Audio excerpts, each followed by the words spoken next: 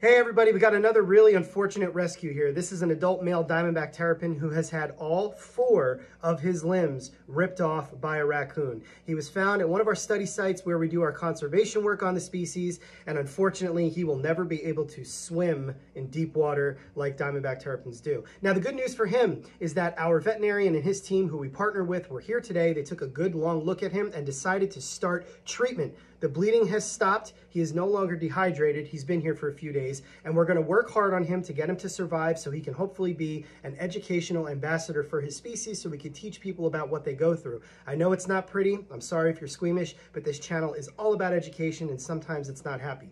But wish him luck, and let's name him. Leave me your ideas in the comments.